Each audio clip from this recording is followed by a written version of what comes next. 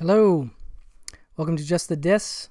My name is Brian. We talk about Blu-rays here, and I have the good old reliable new discs box for a collection update for y'all. Maybe like 5 or 6 things here. Let's start with this one, The Daydreamer from 1966. This is a Rankin Bass Animagic classic, and I've been wanting to see this one for a long time. Actually, this was another one I think released on DVD by Anchor Bay and then went out of print and was really hard to see. But it is based on, it says, join young Hans Christian Andersen as he daydreams his way to adventure through his most famous fairy tales. In The Little Mermaid,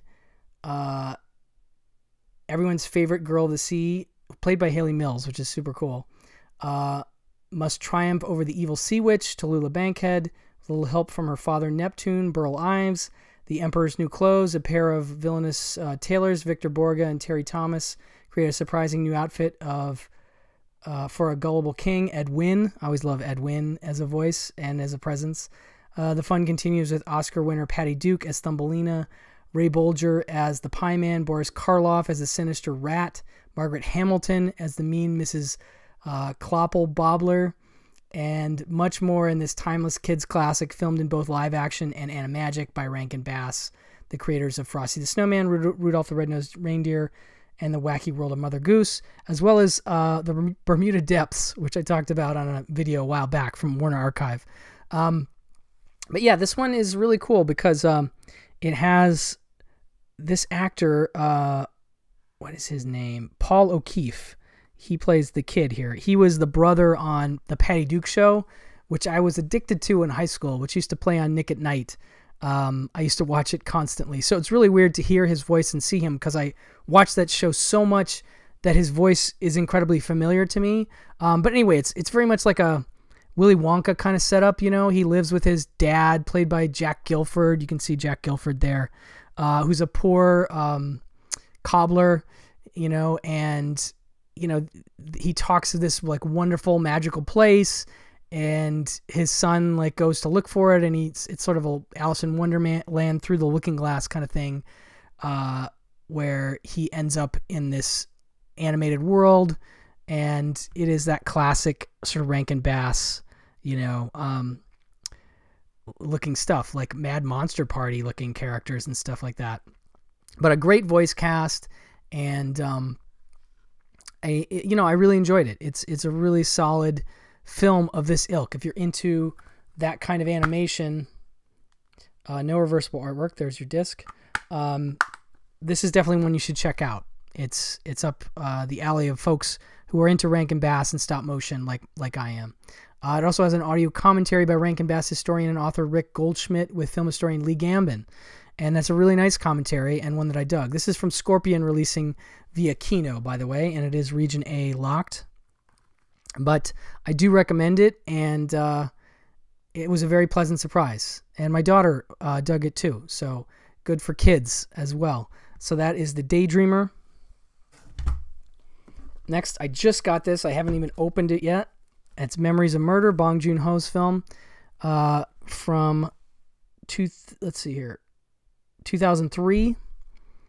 And I do remember liking this one quite a bit. I have heard that the transfer has a greenish tint to it, but it is a new 4K digital restoration supervised by cinematographer Kim Young-hoo and approved by director Bong Joon-ho, with a 5.1 surround DTS HD master audio soundtrack.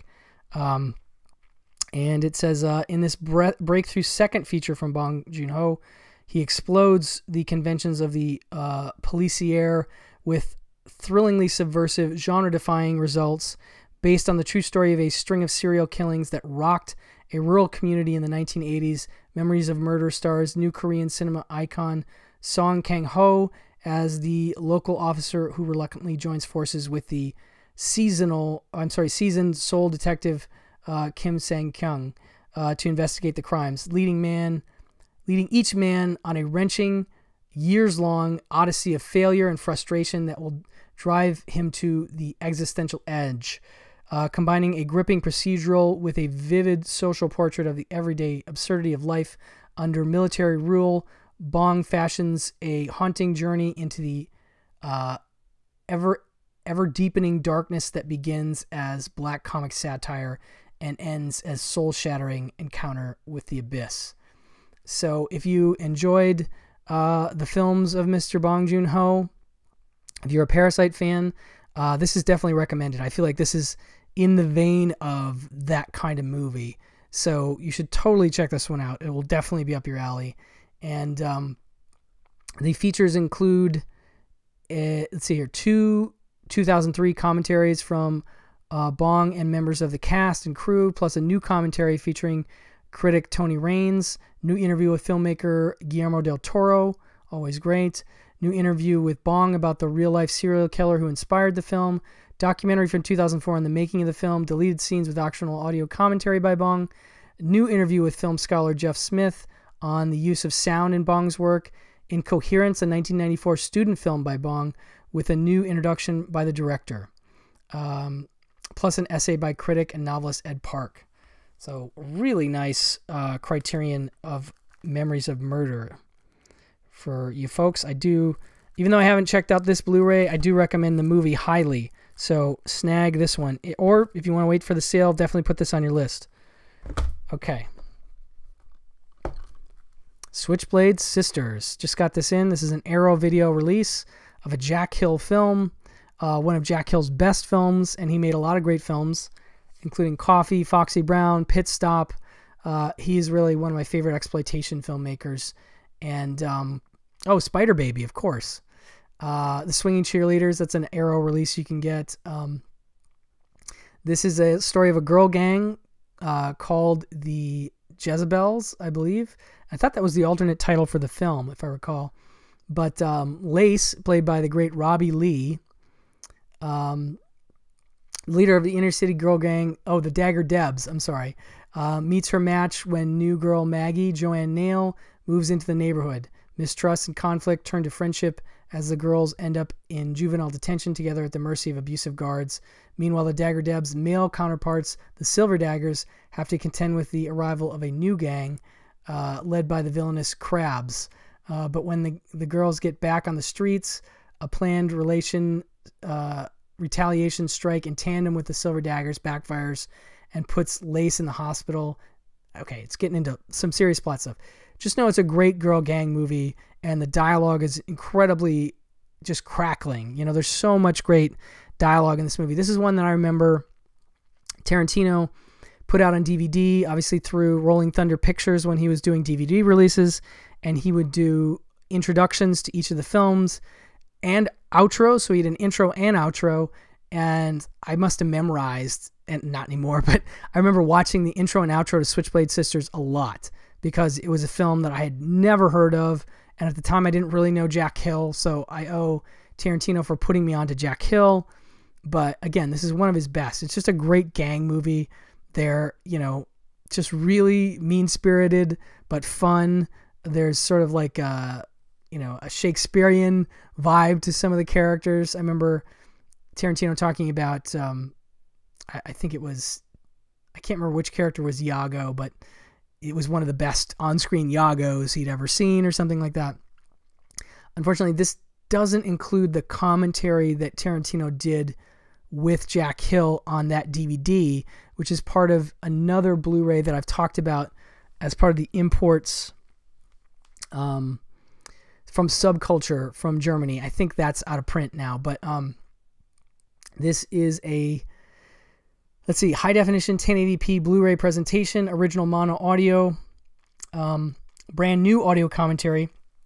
This is exciting. By historian critics Sam Deegan and Kat Ellinger, the Daughters of Darkness themselves.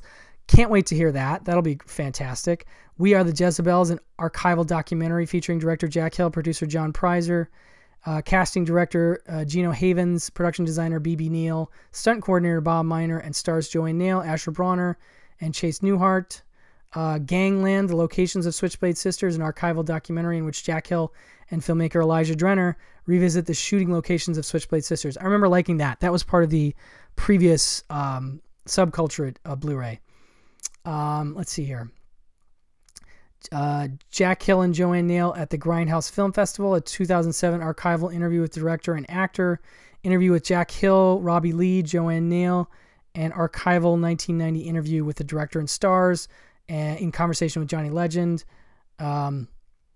Reversible sleeve, and featuring original and newly commissioned artwork by the Twins of Evil. So inside this is the previous sort of I think poster artwork, but I do like this new artwork. This is neat. I'm a fan. This is the Region A version. I believe there's also a UK version of this one, but this is a blast, and I was really excited that this is coming out and that Over the Edge is coming out. So you got some really fun, you know, teenage gang revolution kind of movies. Okay. The Good, the Bad, and the Ugly in 4K Ultra HD from Kino. So this has a really nice slipcase, and there is our reversible artwork. And this looks really good. I mean, it definitely still is, you know, it has film grain to it. It looks like film. It doesn't look like it's been overly DNR'd or processed. It just looks really good. The colors look nice. The detail is great. And this is one of the great Westerns of all time. You know, I mean, decide for yourself, but I know Quentin Tarantino, again, is a huge fan of this one, and has called it maybe one of the greatest movies like ever.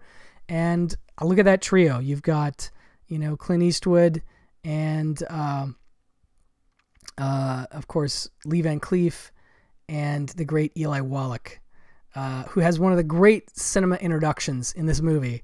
I'm not going to spoil it, but the way that his character is introduced is so great. Actually, Leone's really great at character introductions in general.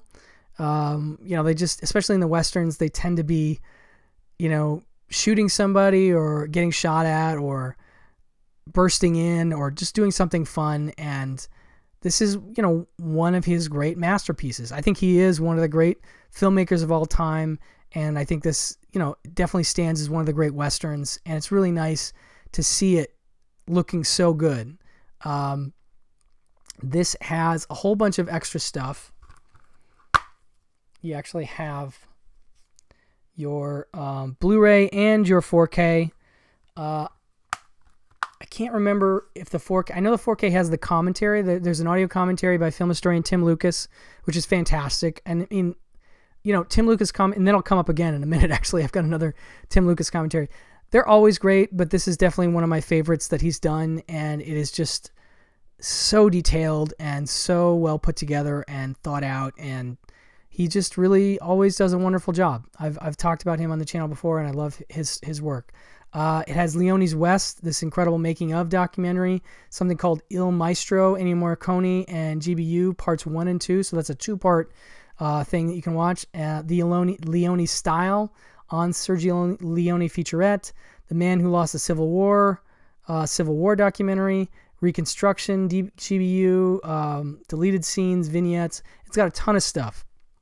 This is the edition of this film that you want. I don't know that it has every single feature ever produced for a Good, the Bad, and the Ugly release, but I'm pretty happy with what is here, and the picture quality is great, so I really can't recommend this one enough. You know, it's really great to have one of the classics. It's just like, for me, when I get what is probably the definitive version of a great film, there's a sense of calm that comes over me that I'm just like, I have what will probably be the best version of this film. I mean, I guess we could go to 8K at some point, but I don't know. I don't know if I'm going to make it to 8K. But this really impressed me. A wonderful release from Kino. Highly, highly, highly recommended. Okay, one more from Arrow here. Donnie Darko, another 4K. Look at that. Beautiful box. I love these limited edition Arrow boxes. Again, very, very solid, sturdy construction, and just feels good to hold in your hand. Comes with a nice new poster with the new art they produced for it there. So that's nice. If you're a Darko fan, you can have a nice new poster. And this is a legit hardcover book. This is beautiful. Just a great little... Oh man, I love this. Just beautifully bound and printed, full color. Just wonderful. Wonderful stuff.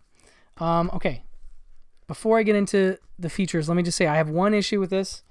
And at this time, I don't know how it's being dealt with. But basically, you get 2 discs in here, both 4K. You have your theatrical cut and your director's cut. And I have to say that the theatrical cut did not play properly in my player.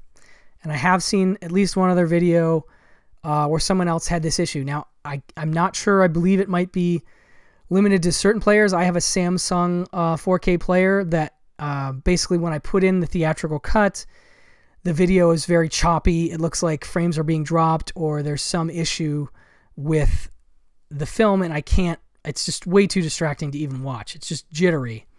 And as I said, I've seen other people reporting this. I haven't at this time seen any talk of a replacement program, but I hope that they will remedy this. And again, it may not be everybody. I guess I've heard some people can play the theatrical version fine. And I should say the director's cut is fine. I had no problems with that. So that's a little frustrating to say the least, especially because the theatrical cut was the one I wanted to watch when I first got it. I just felt like throwing that in. And, you know, of course, there's music changes over the open. You have the Killing Moon used in the theatrical cut and an In Excess song. I think they're covering Never Tear Us Apart or something in that opening bike ride when Donnie's riding down the hill. And for some reason, I'm like, I want to watch Donnie riding to Killing Moon and watch that version. And I couldn't. And so I was a little bit flustered by that. So as of now, I don't know what will be done about it, but I do hope Arrow will make it right. So just be aware of that. If you have a Samsung 4K, you might have a problem. I don't know all the different 4K players that are affected by this and the ones that aren't, but there's a chance you might be fine. So, you know, roll the dice and see. But for this, you have new 4K restorations of both the theatrical and director's cut from the original camera negatives by Arrow, supervised by and approved by director Richard Kelly and cinematography Stephen Poster. 4K UHD Blu-ray presentations of both cuts in Dolby Vision HDR10, and they looked good. I mean, I could see the picture of theatrical and it looks good. Same thing with the director's cut. It looks nice. Let's see here. Original DTS Master 5.1 audio, optional subtitles, 100-page hardcover book featuring writing by Nathan Rabin, Anton Bittel, and Jamie Graham, and an in-depth interview with Richard Kelly, an introduction by Jake Gyllenhaal, and contemporary coverage illustrated with original stills and promotional materials, double-sided folded poster, commissioned artwork by Luke Priest, and 6 double-sided collector's edition postcards as well. Yes, those are right there. Got the different postcards. Those are nice. And then so on the first disc, you have audio commentary with writer-director Richard Kelly and actor Jake Gyllenhaal. Commentary by Keller, producer Sean McKittrick, and actors Drew Barrymore, Jenna Malone, Beth Grant, Mary McDonnell, Holmes Osborne, Catherine Ross, and James Duvall. Deus Ex Machina, Philosophy of Donnie Darko, a documentary by Ballyhoo Motion Pictures on the making of Donnie Darko, containing interviews with writer-director Kelly, producer Sean McKittrick, cinematographer Stephen Poster, editor Sam Bauer, composer Michael Andrews, costume designer April Ferry, production designer Alec Hammond, and actor James Duvall. The Goodbye Place, Kelly's 1996 short film, which anticipates some of the themes and ideas of his features, and 20 deleted scenes with optional commentary by Kelly.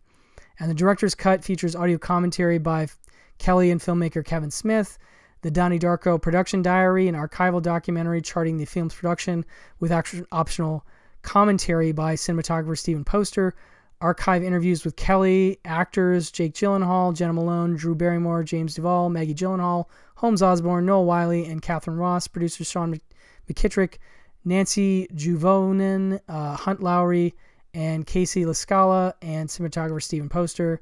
3 archive featurettes. They Made Me Do It, They Made Me Do It 2, and number 1 fan, a Darkomentary. So just an epic release. Again, Arrow really doing a wonderful job with their 4Ks. I just need them to take care of that theatrical thing, and we'll be fine. And maybe by the time this is posted, there will already be an announcement, so forgive me if that is the case. But anyway, really excited to have this. I'm a big fan of this movie, and this seems pretty definitive in terms of additions. Okay. And last, we have one more here. This is Hercules and the Captive Women. This is a new special edition from the Film Detective, and they are really doing some interesting work over there. I talked about Giant, I think it's called Giant from the Unknown on the channel, and that was a really nice looking 4K restoration. This is also a 4K restoration from the original 35 camera negative, and this is, a Hercules movie. And it was one that was actually done and spoofed by MST3K, and as you can see there, that version is included on this disc, which is nice. Also an intro by Frank Conniff, liner notes by author and historian C. Courtney Joyner, a brand new documentary, Hercules and the Conquest of Cinema. I want to say that's about 20 minutes. I think that's Ballyhoo Motion Pictures. And it's all about peplum films, sword and sandal films, and the Italian film industry. And it seems like pretty enjoyable stuff from what I saw of it. And an audio commentary by film critic and screenwriter Tim Lucas. And he's great to always have on Italian films. Obviously, he is a master of all things Mario Bava, but his knowledge of Italian cinema is pretty boundless. And so he does his usual bang-up job in this track, and I think that's a really nice thing to have for this one. So Film Detective really trying to make some special edition specialness, if you will. This has originally released in 1961 as Ercola alla Conquista di Atlantide. In Italy, Hercules and the Captive Women is the updated U.S. version released for audiences in 1963. Follow the chronicles of Hercules with Reg Park in his Hercules film debut. The bold and daring Hercules encounters Ismay when he must save her from a shape-shifting creature, and that's just the beginning. Ismay then brings Hercules to Atlantis, where they come to face with the evil queen Antinea, Ismay's mother, and try to prevent her dreams of world conquest. Will Hercules prevail? Find out in Hercules and the Captive Women. So this is cool stuff. Again, that's a couple releases in a row from the Film Detective that I've been impressed with, and I think they have more stuff coming.